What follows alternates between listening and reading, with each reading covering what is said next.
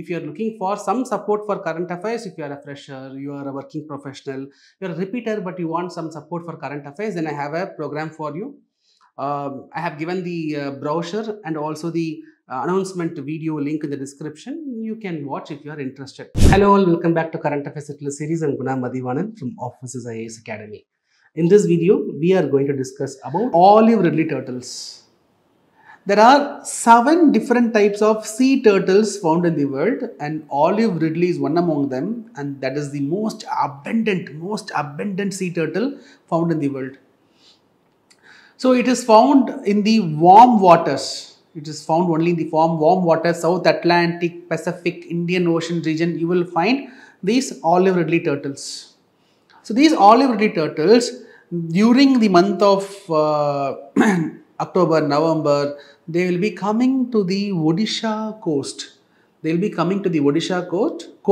Predominantly, it will come to the Odisha coast. In Odisha coast, we have a beach called as Gahirmata beach. So all it comes to the Gahirmata beach. It will involve in mass nesting, that is called as aribadas. So it involves in a mass nesting. So it will stay there till the month of March, April, then it will leave. Right? So it's a very significant event. So that is called as aribadas. It will come between November and December. It will stay until April and May for the mass nesting. So it will come for mass nesting. So though it is largely coming to Odisha, we also see some such events happening in Maharashtra, Goa, Andaman Nicobar, sometimes near Chennai also. We can see such mass nesting. Millions of Olive Ridley turtles, they will be turning up to this Gahirmata beach. Gahirmata beach is the world's largest known nesting site. Apart from Gahirmata, in Odisha only we have Rushikalya as well as Devi River, the mouths of Rushikalya and Devi River. We see such mass nesting events. So when during this migratory route, these turtles, they are coming from different locations. When they come in the migratory route, they face lot of threats.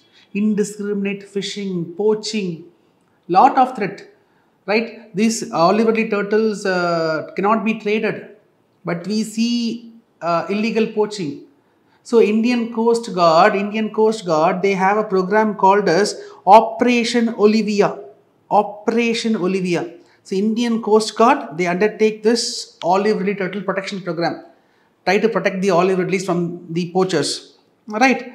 So since 1980, Indian Coast Guard is involved in protecting these Olive Ridley turtles during the migratory period, right? So 7 species are found, I said, in which 5 species of sea turtles, it occur in India. I have given the protection status that you can go through. So why it was in news? Andhra Pradesh Forest Department, they released more than 4 lakh hatchlings of Olive Ridley turtles into the Bay of Bengal. That's why it was in news. More than the news, know about the Olive Ridley turtles. I will tell you one interesting fact. So these Olive Ridley turtles, so sometimes, so all the mass nesting happens in the seashore.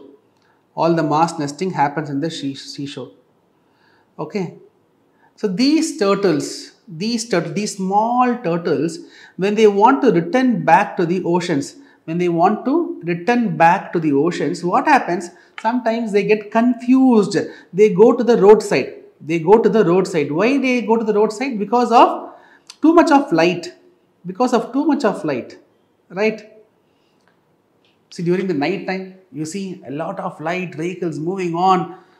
So because of that, it mistakes. Instead of moving towards the sea, it moved towards the roadside.